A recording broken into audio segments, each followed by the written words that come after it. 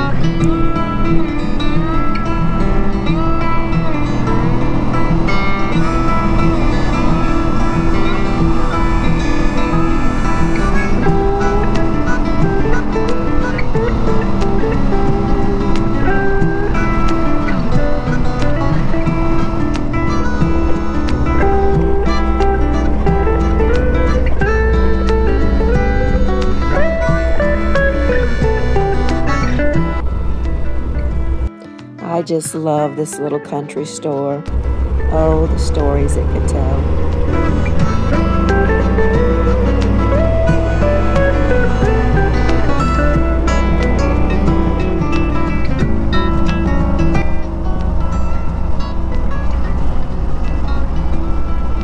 I love that little old house. I don't know why.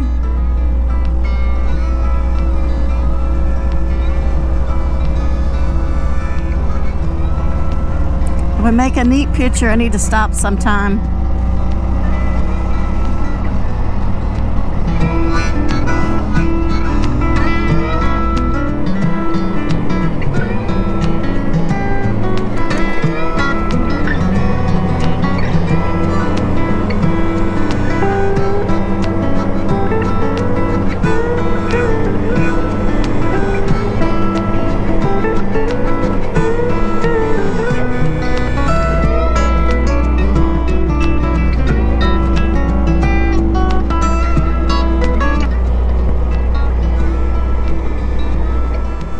$134.9 on the miles, and I'll have to check the gallons. Let's see.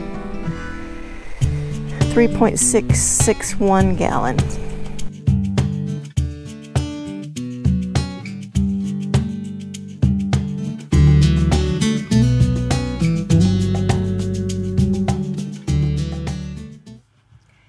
Good morning, everyone. I wanted to talk to you about the health problems that I had while I was visiting my family in Tennessee. I was feeling really bad and urinating a lot.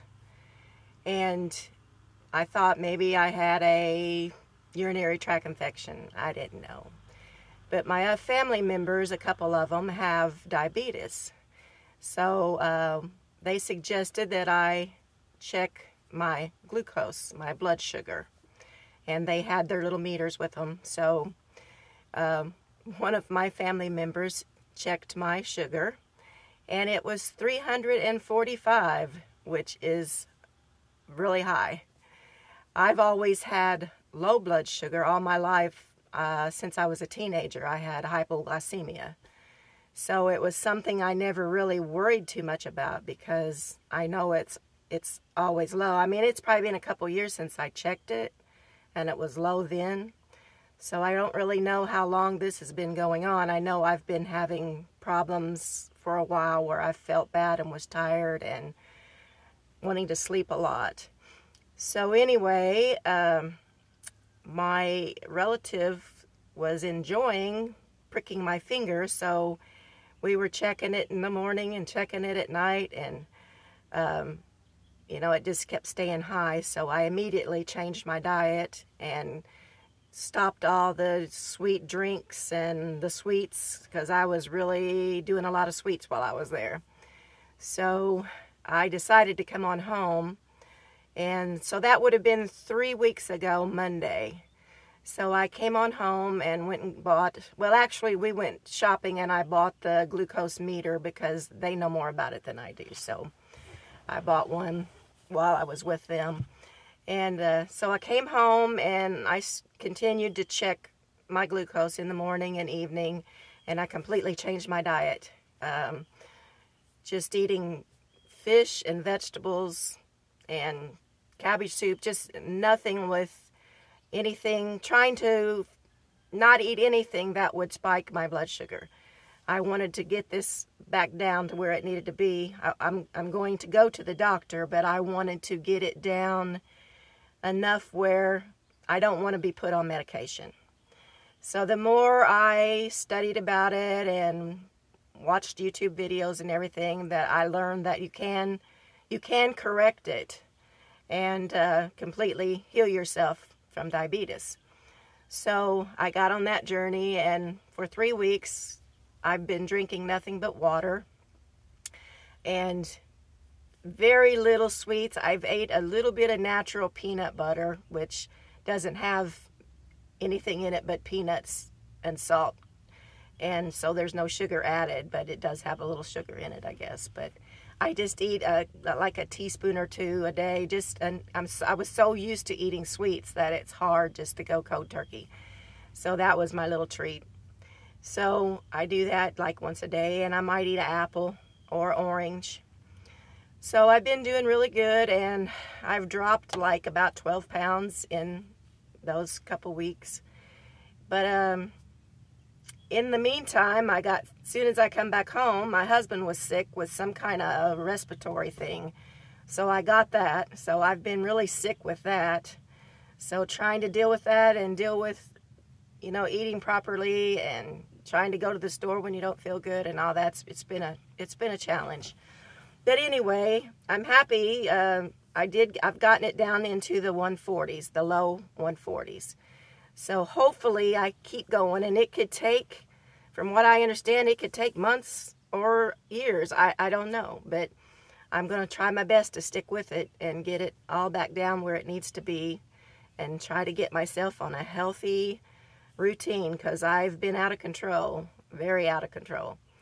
So I'm feeling much better, and I've been walking, and I'm finally getting over this respiratory thing. I think I still sound kind of weird, and still coughing. I'm sure the coughing thing will last for a while.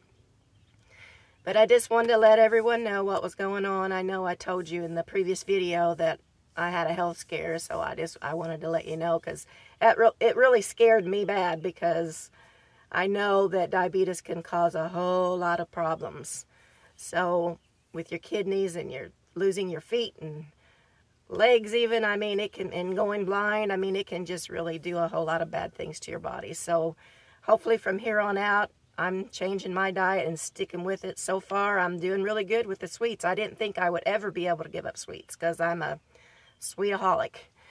But so far, I just kind of went cold turkey like I did when I became a vegetarian 13 years ago. Actually, I became a vegan first for 3 years, and then it's so hard to find things to eat when you're vegan, so I ended up just being vegetarian.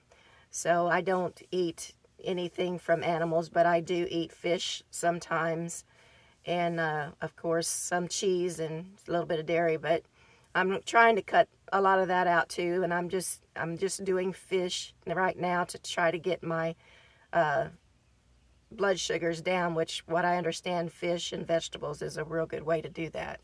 So hopefully I can stay on this new way of eating, new lifestyle. I know I'm feeling much better, much better. So just want to let you know, and I'm in my van right now.